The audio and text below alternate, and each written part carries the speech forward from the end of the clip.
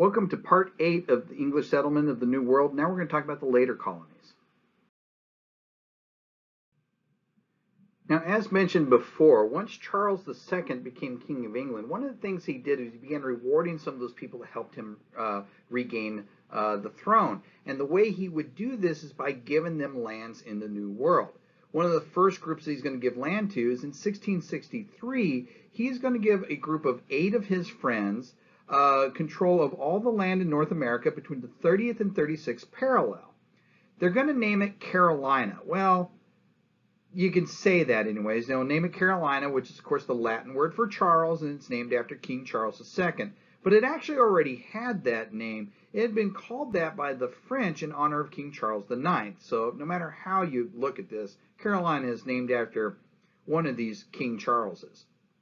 Okay, they are going to set up a 8-man proprietorship, a Palatine Court is what they're going to call it. Now, a Palatine Court is a supreme legislature and a Supreme Court all wrapped up in one fixture with these 8 men running it, right?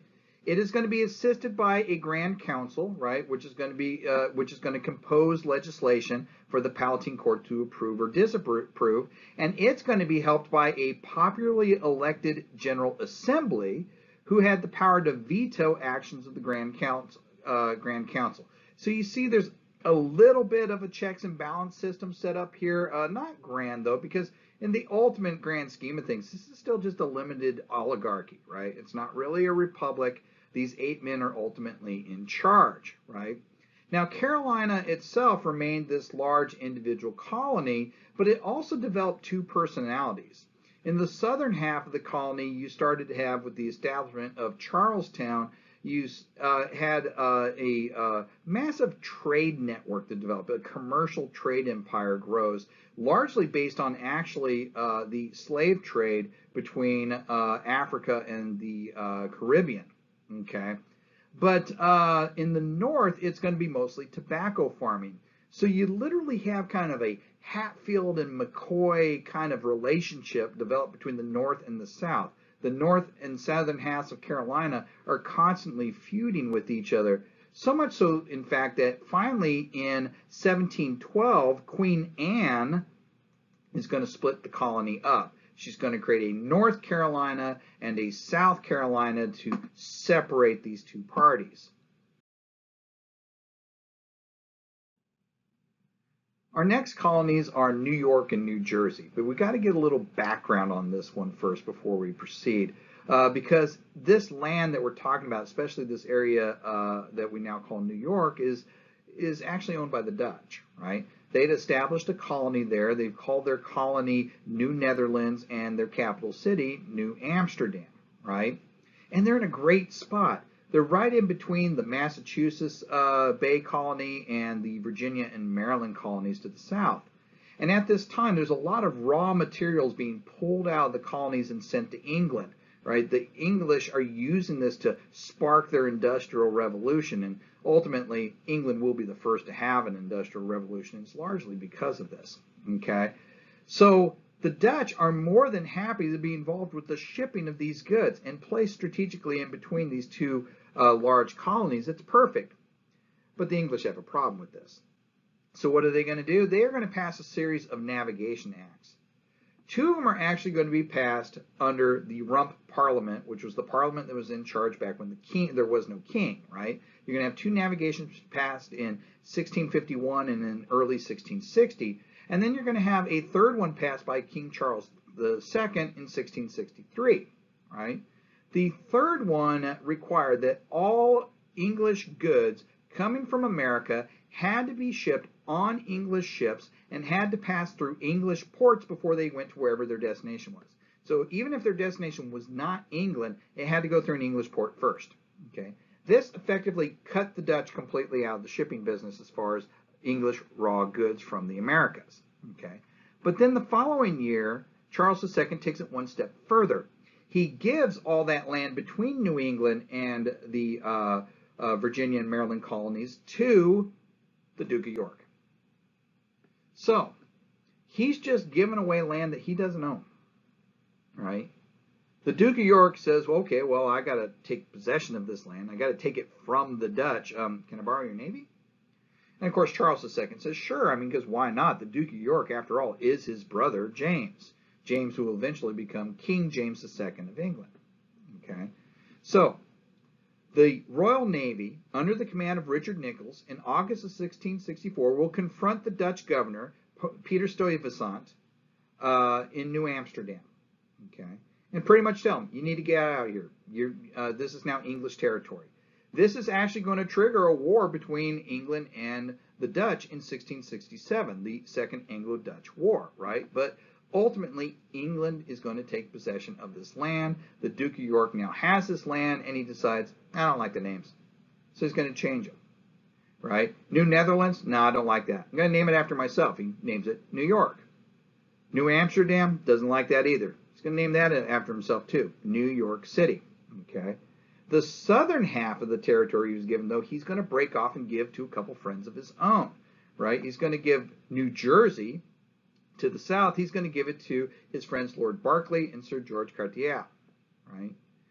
Now, initially, these two men are going to run this colony of New Jersey, but in 1675, Lord Berkeley is going to decide that he wants to sell his holdings, which is the western half of New Jersey. So New Jersey gets broken into West Jersey and East Jersey, and West Jersey is sold to a claimant named John Fenwick, who is representing a group of Quakers. Okay, that is going to actually cause some problems because, as we'll talk about in a minute, there was already a Quaker colony established called Pennsylvania, right?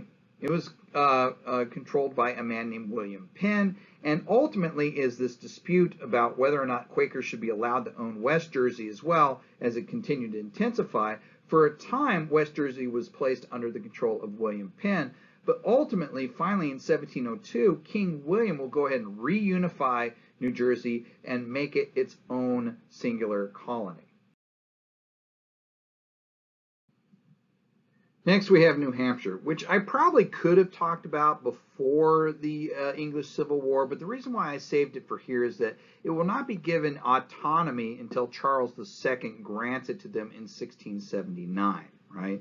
But its settlement dates far before that. In 1623, Captain John Mason is given a grant for the land that is now New Hampshire, and he sends David Thompson and Edward and Thomas Hilton to establish a fishing colony there on the Pitsicatawa River, okay?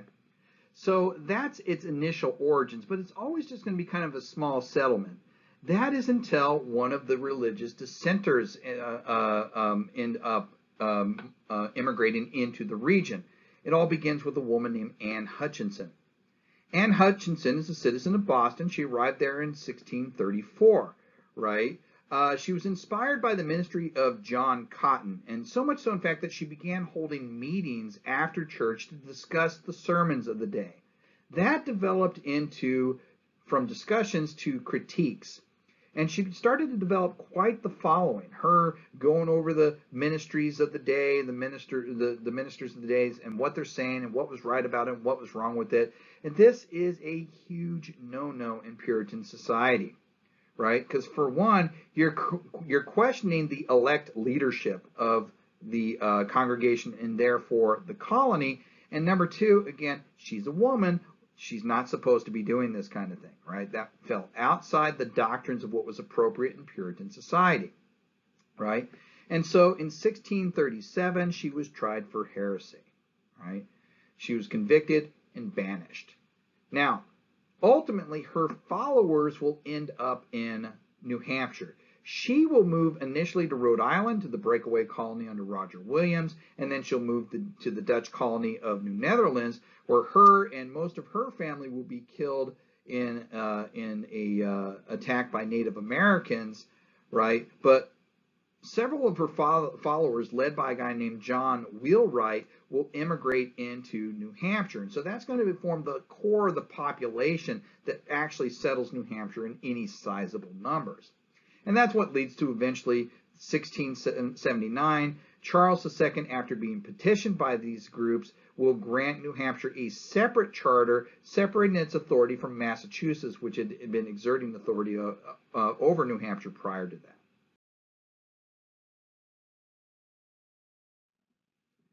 Next, we have the colony of Pennsylvania, which was settled by Quakers. Now, Quakers are a relatively new group in English society. They were formed by a guy named George Fox. They call themselves the Society of Friends, but their name comes from the fact that George Fox said that his flock should tremble at the name of the Lord. You know, you hear God's name, you should tremble, and you're quaking, right? So again, it's not a compliment, but that's what people started calling them, right? So in 1667, William Penn became a Quaker. Now, William Penn's father was a member of the British aristocracy and an admiral in the Royal Navy. And he had been an ardent supporter to get King Charles back on the throne after the English Civil War. So he was owed a debt. However, Admiral William Penn, same name, Admiral William Penn died before that debt could be collected.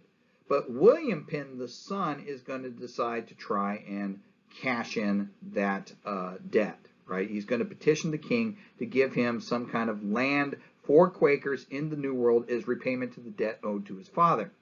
King Charles II decides, yes, we will give you this land, but under one condition, you have to name it after your father, right? So Pennsylvania is named after William Penn, not William Penn. Okay. Now, the colony is an absolute proprietorship. William Penn, the son, obviously, is the sole owner of the land. He is in control of it, and he's going to go there to try and create his own city upon a hill, a Quaker city upon a hill, Philadelphia, right? But as the colony grew, it's only going to be about 10% settled by Quakers, right? He starts to run into problems. A lot of people don't like the fact that he is the sole proprietor, that he runs this place like a dictatorship, so much so, in fact, that he's actually going to create an advisory council in order to try and settle some of the unrest and say, look, you know, I got other people giving me advice. I have other advisements on the running of this government. That is going to expand in 1701 to the Charter of Privileges, right? It's going to quell the resentment over that absolute power of the sole proprietorship and give a lot more power to the advisory council. Along with that, it'll also detach in 1703 the 3 lower counties, and those 3 lower counties will become Delaware. So the last of these original colonies is going to be Georgia, and it's going to be created a lot later. In 1732, General James Oglethorpe will be sent to establish Georgia as a military buffer zone between Spanish Florida and the commercial center of Charleston and South Carolina, right? Now, Oglethorpe had, prior to taking on this new charter, had been an administrator of prisons there back in England. And when you take a look at what he develops here in Georgia, it definitely has a very prison-like flavor. First of all, he decides it'd be a good place to use as a refuge for debtors and the poor, because he knew, as an administrator of prisons back there in England, that the majority of the people in jail in England were in jail for not paying their debts. So he says, we can use this, that's how I can populate it. I can use these people that are in jail for debts. However, don't think that just because you're in debt, you can get to Georgia. You had to pass an interview process. This is a very draconian style government he sets up. You have to interview. You have to be amongst the deserving poor, right? Are you poor because you just had a run of bad luck, or are you poor because you're just a screw up? Well, if you're the latter, you're not going to get to go. If you're the prior, then yes. On top of that, there's a lot of other rules too. The government of Georgia is just run by a small group of people that are called the trustees. Very prison feel to it. The sale of alcohol is absolutely banned. All settlements must be closely clustered together for easy defense. Remember, this is a military zone. The use of slaves and slavery, banned. No slavery. That doesn't come into Georgia until a little bit later, right? Catholicism, don't apply. You got to be Anglican, right? No religious toleration. Matter of fact, there's no legislature in Georgia either, right? It's all just run by these trustees.